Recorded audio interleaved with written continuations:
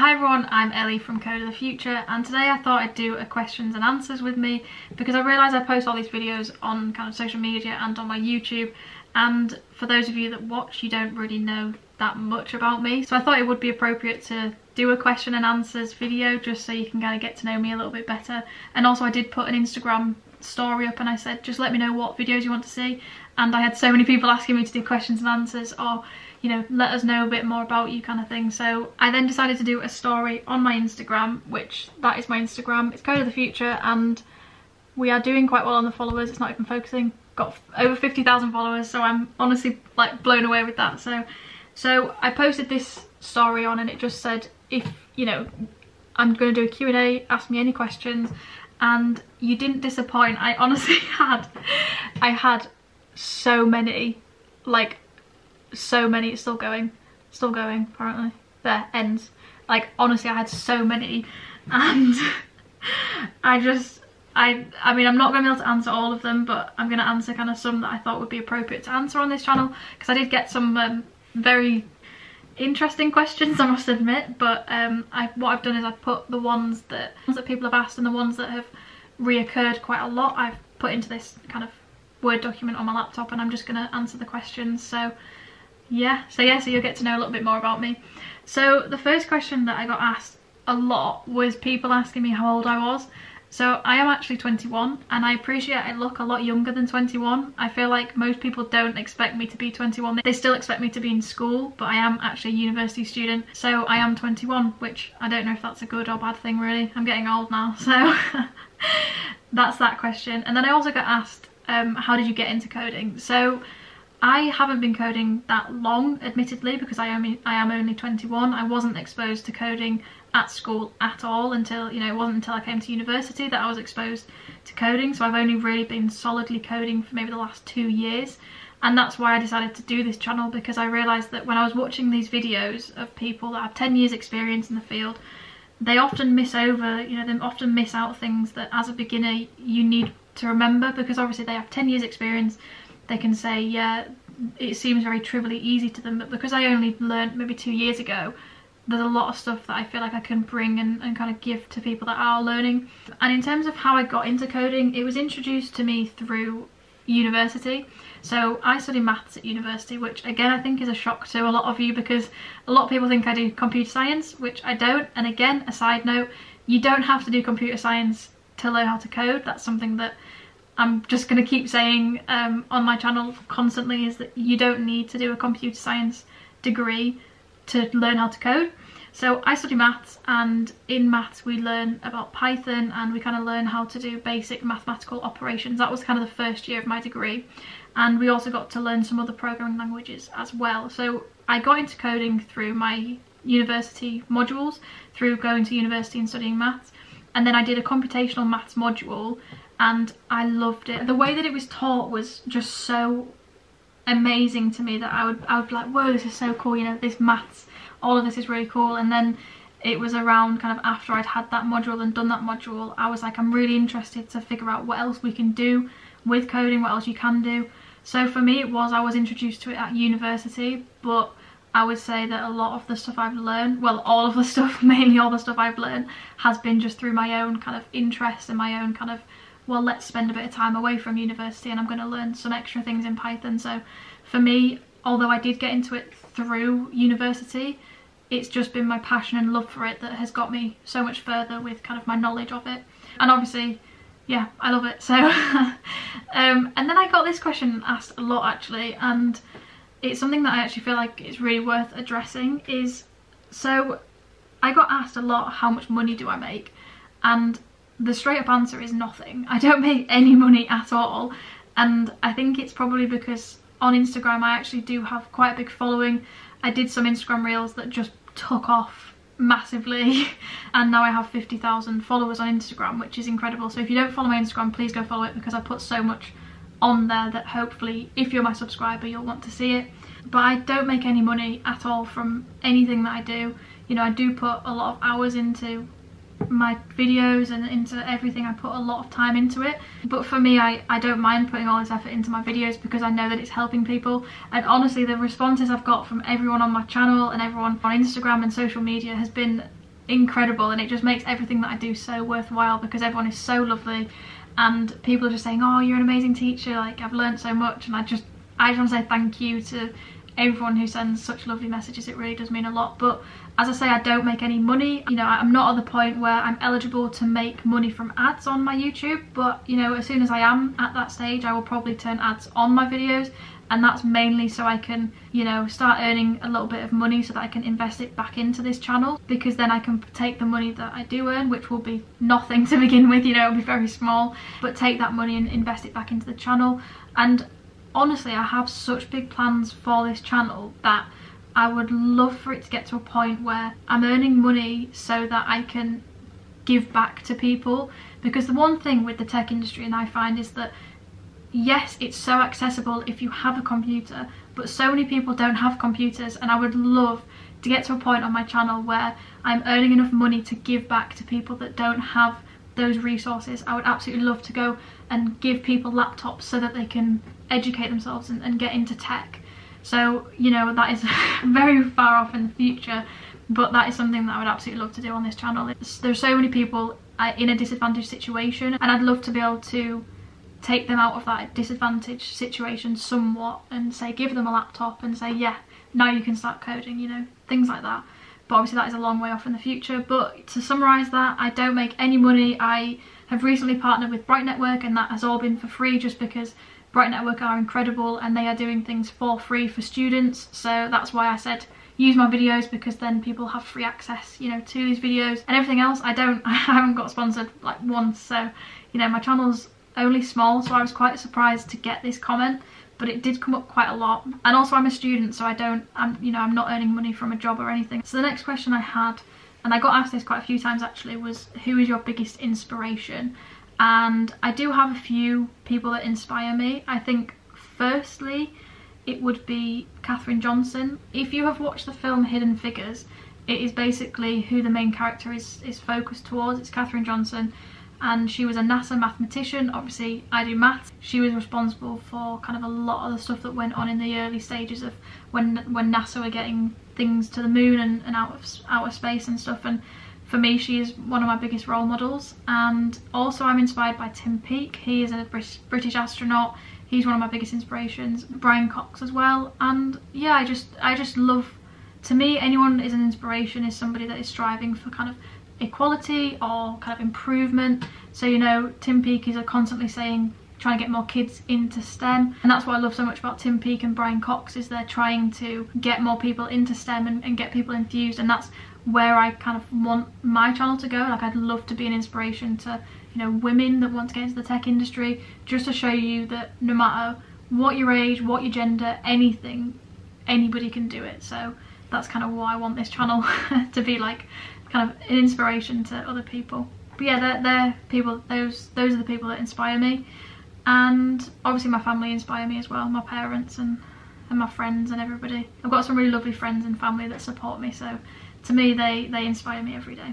The next question I got, it wasn't actually a question, they just said, I love that you have a minimal setup, reassures me as a beginner. And this is something that I actually wanted to address on one of my videos before, was sometimes I'll post things, and when you're a beginner coder, you won't have massive setups of PCs, monitors, you know, loads of laptops, a lot of gaming equipment, stuff like that.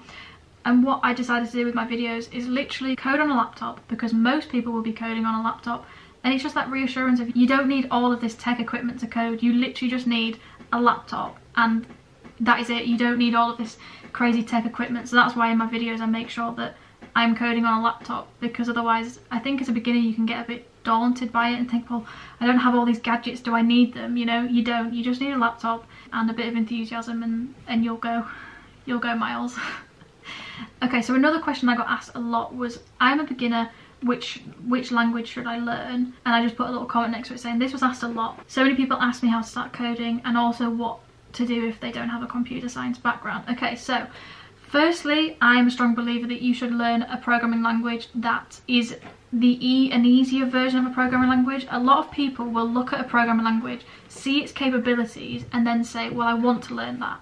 The best thing you can do as a beginner, if you don't have, say, a computer science background or a STEM background, is focus on one like Python, which is why I'm teaching that on my channel, because it is one of the easiest to pick up. And once you've grasped the basics of a programming language that is deemed easier, you can then move on to harder programming languages and you'll have learnt the basics. Another thing to say, if you don't have a computer science background, it doesn't matter. I'm from a maths background. I know that's STEM, but it's not computer science. You don't need to have a computer science background, as I said, to do coding. Just bear that in mind. Anybody can start coding as long as you have an enthusiasm for it and a willingness to learn, then anybody can code. The next question I got was, can you create a video on internship or job advice? Yes, I'm doing a video today actually. I'm going to film it hopefully today. If my voice doesn't break out, I realise my voice is slightly sore. It sounds like it's cracking a lot, and it's because I've done a few videos today, so my voice is kind of a little bit sore. But yes, I'm going to do a video on firstly what my internship was. So I did a programming internship last year, and it was as part of a UK Space Agency funded project. So I decided to do a video on that because a lot of people think, well, the only route you can take is software engineering, and that is not the case. So I'm going to do a video on kind of what I did as my internship, and then also I'm going to do a video on how I landed my internship and also how I did land other internships that were in software engineering and software development, which got cancelled due to coronavirus, but I still ended up with the one that I got. So I'm going to do 2 videos and they will be up on my channel soon. Then the next, I had a lot of people ask just how I am in general, and I'm doing well, thank you for asking. I've just finished my exams and I'm now going into my 2nd semester of 3rd year. I'm doing some quite hard modules this semester, so I'm kind of like getting a bit nervous to start. I start tomorrow, so obviously I will have started by the time this goes on to my YouTube, but I'm doing good, thank you. I hope everyone else is also doing well and keeping safe under the circumstances as well. I then had someone ask, is coding hard? Okay, so this is actually a video I'm going to create. It's a video on why coding isn't hard and why you shouldn't get discouraged. I think there's this misconception that people look at coding and think, oh my gosh, I can't do it, it's so incredibly hard, I don't know where to start, you know, there's all these programming languages, I can't do it. And that is a massive misconception, and that's why I'm going to create a video on why anybody can learn how to code. It's not hard as long as you stick with it, kind of thing. So I'm going to briefly say no today, and I'm going to leave the rest of my response for that video. So make sure you kind of subscribe to this channel so you don't miss out on why I tell you very in depth why coding isn't hard. But I just say no, I think a lot of people will find coding hard because of the environment, because of the way they've learned it, and I think if you find the perfect way to learn how to code, you won't find it hard. And also, don't put pressure on yourself. That's something that's so important. When you're learning anything, regardless of whether it's coding, you should never put pressure on yourself, because that makes you less likely to learn it as efficiently. But I'm going to leave it at that for now. I am going to create another really in-depth video on why it's not hard and some things that you can, like approaches you can take if you are finding it hard. Somebody then put, hello, I'm a beginner at coding and I'm getting worried knowing that my fellow mates are already good at it. Okay, so what I'd say to that is, don't compare yourself to anybody else. Something that I found in the tech industry is it's so easy to compare yourself to everybody else, especially, you know, I don't have 10 years experience because I'm only 21. You know, I'm still a student, I don't have full-time job experience, and something that's really easy to do is compare yourself to people that have so much more experience than you, and you just need to you need to focus on yourself. Doesn't matter if your fellow friends, I think is what you asked, if your fellow friends are already good at it, it's absolutely fine. Everyone learns at different paces, and you'll find that some people can learn it straight away and then they'll get stuck on things later, whereas some people take a while to understand things, but once they've grasped it, they accelerate through everything else. So don't worry, don't get discouraged, just focus on yourself, and that's the best that you can do. The next question I had was, someone said, what is your ultimate dream / aim in life? So for me, I love anything tech related. I absolutely love anything tech related. I love coding, I love programming, but I also absolutely love space. So physics, maths, space, all of that I absolutely love. And a lot of people think that because I'm coding, I therefore must be a software engineer. And I'd love to be a software engineer, but I would love to be a software engineer if it was aimed towards space. And for me, my ultimate dream in life is, in terms of my career, I would absolutely love to do some coding, but also mathematics and physics for a major kind of space institute. So I'd love to work for the European Space Agency. I would just love to be able to have some form of contribution towards the space industry, no matter whether that's a really large organisation, you know, government organisation like UK Space Agency, or if it's like a smaller firm. I would just love to have some form of involvement with tech and space. That's like my ultimate goal in terms of jobs. But I also may go down a PhD route as well. I love theoretical physics and I love maths. I would love to be able to do something that is a PhD and get a doctorate. So I'd be Dr. Ellie Slyto, which would be quite cool. But yeah, so that's in terms of jobs. But in terms of kind of for this channel, as I said, my ultimate dream for this channel would be to grow it, to just get so many people involved in tech, inspire more people to get into tech. But if I start making money on this channel, I would love to invest that back into people like you that watch my videos and people that are at a disadvantage. That is something that I would absolutely love, you know, to create an organisation to help people get it back into tech, for people that are disadvantaged to get into tech. I would just love to grow this channel so that it inspires everyone, you know, which I know is an ambitious goal, but I just think, you know, in the tech industry you need people that inspire other people, and hopefully I can do that and help inspire other people. So that's the main kind of dream for my channel. But, you know, in terms of everything else in my life, I think my main aim is to be happy and do something that I enjoy and just have fun. You know, it's okay if you don't know what you want to do, just enjoy the process and be happy. I think that's the main kind of goal for me anyways, just enjoy everything that I do. And unfortunately I do, so which is good. And I also just put at the bottom that I had somebody asked a question, but they didn't ask a question. They said, no question, but I would like to thank you for teaching me coding. I'm so thankful, you're the best, thank you. And then I had some other comments from people saying that we love you and thank you. And I just want to say thank you for watching my videos, for subscribing, for following, for everything. I honestly appreciate it so much. And I can't wait for, you know, if you stick with me on this channel, to see where it goes. I have huge plans, and yeah, I can't quite put into words how grateful I am to everybody that does subscribe and comment and support me. It really means so much to me, so thank you, I really appreciate it. But that is the Q&A. I've tried to keep it relatively short because otherwise I'd be here for a long time. I have just filmed quite a lot. So if there are any other questions that you want to know desperately, then maybe put them in the comment section below, or I could kind of compile all the extra questions I have and do another questions and answers video. But that is kind of the video today. I thought I'd give you a little bit of an insight into where my coding background is, what I do, a little bit more about me, and I hope you enjoyed the video. I hope you enjoyed getting to know a little bit more about me. And as always, if you like the video, then please like, subscribe and comment, and I will see you all in the next video.